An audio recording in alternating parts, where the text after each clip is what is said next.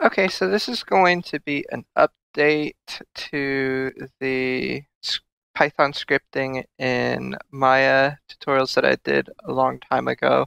Um, this video, we're going to just start off with printing out a statement and getting a random value within a variable. So let's see how we can do that. Let's start off with the print command.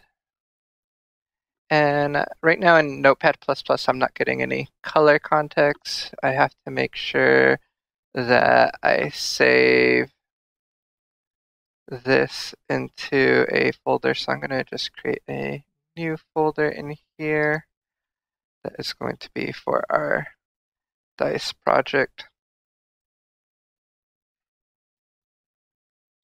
And this is going to be our dice.py for Python. Once I do that, we can see that it gets the color context for what we are going to be doing. So inside of parentheses and single quotes, what I'm going to write is just you rolled a die. So let's copy this. I can save it. And I'll run it inside of Maya. So when I run that, I get the command and then the result, which is just the line, you print a die, or you rolled a die, which is useful, but we can expand on that. So we can import modules into working with Python, which gives us access to pre-made functions. So we don't have to worry too much about it yet, but just know that these are pre-made sets of commands that we can use that will give us access to do certain things. So I'm going to say import random. So I can do something like random dot rand int, and I can give it a range as an argument. So with a 6-sided die, we have 1, 6. So we want a random number between 1 and 6, or a random integer, which will give us a whole number. So if we run this at this point, you'll see in Maya that it reads the code and it just outputs the same thing that we had before, because it did create a random number, but we didn't tell it to do anything with it. So let's go back in and briefly talk about variables. So with variables, we can say roll equals whatever this results, a number between 1 and 6. A variable is basically a placeholder of information. In this case, this random number. It could be a lot of different things, but in this case, we're only dealing with a number, and specifically an integer number.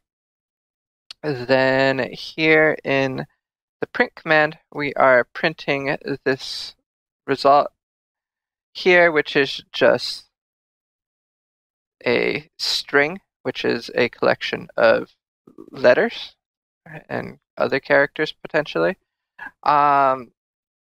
So let's change this a little bit. You rolled a 6-sided die. And I'll add a space at the end of this. And maybe I'll put a colon, so that way we can put the result of this.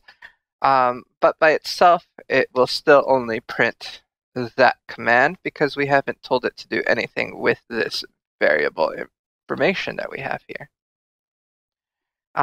We can maybe add it and roll. This won't work by itself, but let's see what happens when we run this in Maya.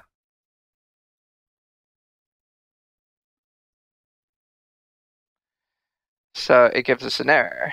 This error tells us cannot concatenate string and int objects. So what that means is when we look at this string here, we have a string that we're trying to print, and we're trying to print an integer, which is this number.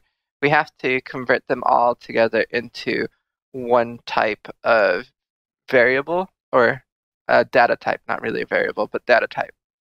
There is a pre-built function inside of Python that we can use that is called str, and then as the argument we put in the roll variable.